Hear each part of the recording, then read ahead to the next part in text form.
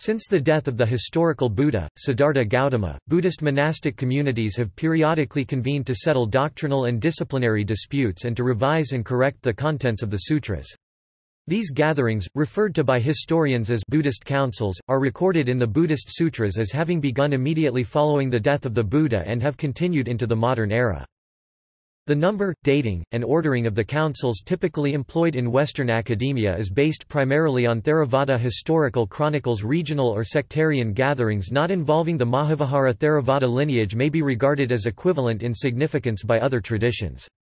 The earliest councils for which there is little historical evidence outside of the sutras are regarded as canonical events by every Buddhist tradition, while some later councils have primarily been concerned only with the Theravada tradition. First Buddhist Council c. 400 BCE. According to the scriptures of all Buddhist schools, the first Buddhist council was held soon after the death of the Buddha, dated by the majority of recent scholars around 400 BCE, under the patronage of the king Ajatashatru with the monk Mahakasyapa presiding, at Satapani caves Raiguriya, now Rajgarh. Its objective was to preserve the Buddha's sayings and the monastic discipline or rules Vinaya. The suttas were recited by Ananda, and the Vinaya was recited by Upali. According to D.N. Commentary's introduction, the Abhidhamma Pitaka, or its Matika, an ancient commentary was also included. Also, the Sangha made the unanimous decision to keep all the rules of the Vinaya, even the lesser and the minor rules. Some scholars of Indian Buddhism have questioned the event's historicity, although Sri Lankan and Theravadin sources display a level of internal coherence that suggest otherwise. The circumstances surrounding the First Buddhist Council are recorded in the Vinaya Pitaka of the early Buddhist schools. The text is called the Recitation of 500 because 500 senior monks were chosen by the community to collect and clarify the Buddha's teachings. Second Buddhist Council. The historical records for the so-called Second Buddhist Council derive primarily from the canonical Vinayas of various schools. In most cases, these accounts are found at the end of the Skandaka portion of the Vinaya. While inevitably disagreeing on points of details, they nevertheless agree that the root dispute was points of Vinaya or monastic discipline. The Second Council resulted in the first schism in the Sangha. Modern scholars see this event as probably caused by a group of reformists called Staviras who split from the conservative majority Mahasamgikas. This view is supported by the Vinaya texts themselves, as Vinayas associated with the Staviras do contain more rules than those of the Mahasamgika Vinaya. Virtually all scholars agree that this Second Council was a historical event. There is no agreement however on the dating of the event or if it was pre- or post-Ashoka 304–232 BCE. It was held at Vaishali under the patronage of King Kalasoka and the presidency of Sabakami. Third Council. In striking contrast to the uniform accounts of the Second Council, there are records of several possible Third Councils. These different versions function to authorize the founding of one particular school or other. According to the Theravada commentaries and chronicles, the Third Buddhist Council was convened by the Mauryan king Ashoka at Pataliputra, today's Patna, under the leadership of the monk Moggaliputta Tissa. Its objective was to purify the Buddhist movement, particularly from opportunistic factions which had been attracted by the royal patronage. The king asked the suspect monks what the Buddha taught, and they claimed he taught views such as eternalism, etc., which are condemned in the canonical Brahmajala Sutta. He asked the virtuous monks, and they replied that the Buddha was a teacher of analysis, Vibhajavadan, an answer that was confirmed by Moggaliputta Tissa. The council proceeded to recite the scriptures once more, adding to the canon Moggaliputta Tissa's own book, the Kathavathu, a discussion of various dissenting Buddhist views now contained in the Theravada Abhidhamma Pitaka. This council seems to have been the cause of the split between the Sarvastivada and the Vibhajavada schools. Also, emissaries were sent to various countries in order to spread Buddhism, as far as the Greek kingdoms in the west, in particular the neighboring Greco-Bactrian kingdom, and possibly even farther according to the inscriptions left on stone pillars by Ashoka. According to Frauwallner, 1956, several of these missionaries were responsible for founding schools in various parts of India. Majjhadika was the father of the Kashmiri Sarvastivada. Sarvastivadins. Yanaka Dhammarakkhita may have been the founder of the Dharmaguptaka school, Mahadeva, sent to the Mahisa country may have been the founder of the Mahisasakas, and several teachers travelled to the Himalayas where they founded the Hemavada school, including a certain Kasapagata, who may be connected with the Kasayapayas. Relics of some of the Hemavada monks have been excavated at Vedisa in central India. The most famous of the missionaries, and the main focus of interest for these Theravada histories, is Mahinda, who travelled to Sri Lanka where he founded the school we now know as Theravada. The Theravada's own Dipavamsa records a quite different council called the Great Recital, Mahasangiti, which it claims was held by the reformed Vajiputakas following their defeat at the Second Council.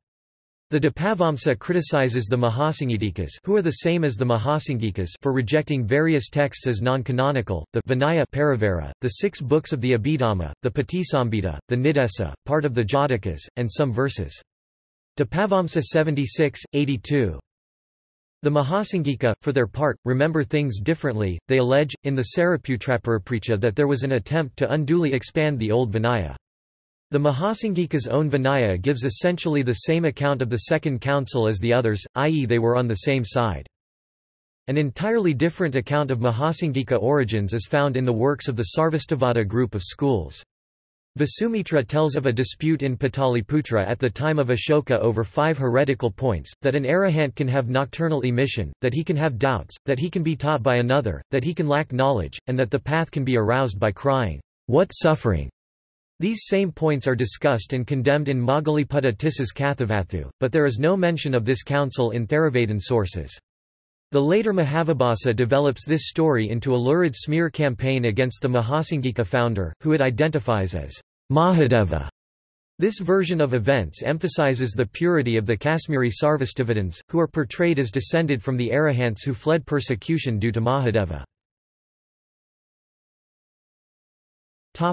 Fourth Buddhist councils. By the time of the Fourth Buddhist councils, Buddhism had long since splintered into different schools. The Theravada had a Fourth Buddhist council in the 1st century BCE in Tambapani, i.e. Sri Lanka, at Alokalina now Alu Vihara during the time of King Vatagamani Abhaya. However, it should be clarified that an anonymous local chieftain had given patronage and not the king, since he was a firm follower of the Abhayagir school, a Mahayana sect. In fact, one of the main reasons for the council was the cruel policy the king held against the Mahavihara priests who were Theravadians who were once attacked at the Mahavihara premises, killing many and driving away the others. The temple was destroyed and in its place a Mahayana temple was built. The other main reasons for the council were the unstable political situation within the country due to constant invasions which lead the king himself to flee several times, and also severe famine. It is said to have been devoted to committing the entire Pali Canon to writing, which had previously been preserved by memory. No mention had been made as to who led this council, for which the approximate cause would have been the deteriorating status of Buddhism then, and the collective effort by the priesthood to preserve the religion in its purest form, therefore not needing a leader. Only the fact that the Mahavihara priesthood, i.e. Theravada school, took part in this recital and compilation had been mentioned. Another Fourth Buddhist council was held in the Sarvastivada tradition, said to have been convened by the Kushan emperor Kanishka, in 78 AD at Kandalban in Kashmir. It is said that Kanishka gathered 500 bhikkhus in Kashmir, headed by Vasumitra, to systematize the Sarvastivadin Abhidharma texts, which were translated from earlier Prakrit vernacular languages such as Gandhari in Kharosthi script into the classical language of Sanskrit. It is said that during the council 300,000 verses and over 9 million statements were compiled, a process which took 12 years to complete. Although the Sarvastivada are no longer extant as an independent school, its traditions were inherited by the Mahayana tradition. The late Professor Étienne Lamotte, an eminent Buddhologist, held that Kanishka's council was fictitious.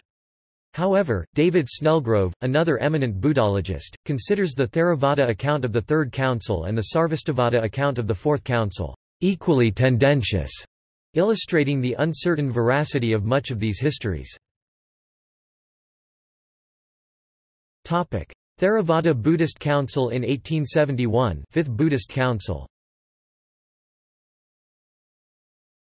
Another Buddhist council, this time presided by Theravada monks, took place in Mandalay, Burma, in 1871 in the reign of King Mindon. The chief objective of this meeting was to recite all the teachings of the Buddha and examine them in minute detail to see if any of them had been altered, distorted or dropped. It was presided over by 3 elders, the Venerable Mahathera Jagarabhivamsa, the Venerable Narindabhidaja, and the Venerable Mahathera Sumangalasamy in the company of some 2,400 monks 2,400. Their joint Dhamma recitation lasted for 5 months. It was also the work of this council to approve the entire Tripitaka inscribed for posterity on 729 marble slabs in the Burmese script before its recitation. This monumental task was done by the monks and many skilled craftsmen who upon completion of each slab had them housed in beautiful miniature pitaka pagodas on a special site in the grounds of King Mindan's Kuthoda Pagoda at the foot of Mandalay Hill, where it and the so-called largest book in the world stands to this day. This council is not generally recognized outside Burma. Theravada Buddhist Council in 1954, 6th Buddhist Council. The 6th Council was called at Kaba I in Yangon, formerly Rangoon, in 1954, 83 years after the 5th one was held in Mandalay. It was sponsored by the Burmese government led by the then Prime Minister, the Honourable U Nu. He authorized the construction of the Maha Pasana Guha, the Great Cave, an artificial cave very much like India's Satapani Cave where the first Buddhist council had been held. Upon its completion the council met on 17 May 1954. As in the case of the preceding councils, its first objective was to affirm and preserve the genuine Dhamma and Vinaya. However, it was unique insofar as the monks who took part in it came from 8 countries. These 2,500 learned Theravada monks came from Myanmar, Thailand, Cambodia, Laos, Vietnam, Sri Lanka, India, and Nepal. Germany can only be counted as the nationality of the only 2 Western monks in attendance, Venerable Nyanatiloka Mahathera and Venerable Nyanaponika Thera.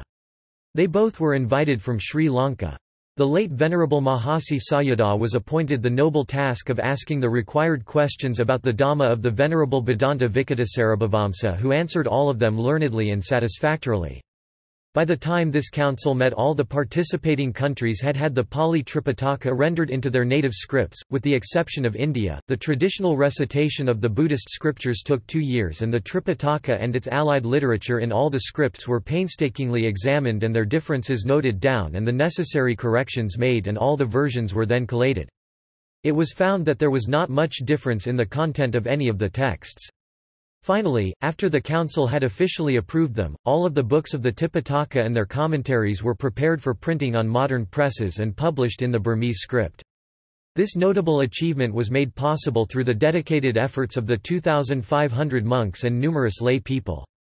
Their work came to an end on the evening of Vesak, 24 May 1956, exactly 2.5 millennia after Buddha's Parinibbana, according to the traditional Theravada dating. See also: World Fellowship of Buddhists. References. Bibliography. Cousins, L. S. 2001.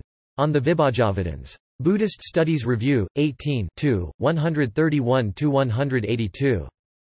Dutt, N. 1998. Buddhist Sects in India. New Delhi, Motilal Banarsidass. Frauwallner, E. 1956. The Earliest Vinaya and the Beginnings of Buddhist Literature. Lamotte, E. 1976. History of Indian Buddhism. Paris, Peters Press. La Vallée Poussin, Louis de 1905. Les Conciles bouddhiques, Louvain, J. B. Istas. La Vallée Poussin, Louis de 1976. The Buddhist Councils, Calcutt, K. P. Bagchi. Law, B. C. 1940, reprinted 1999. The Debates Commentary. Oxford, Pali Text Society. Mukherjee, Biswadeb 1994. The Riddle of the First Buddhist Council, a retrospection in Chung Hua Buddhist Journal, No. 7, pp. 452–473, 1994. Prebish, J. N. 1977. Mahasamgika Origins. History of Religions, pp. 237–72. Prebish, Charles S. 1974. A Review of Scholarship on the Buddhist Councils. Journal of Asian Studies 33 239–254.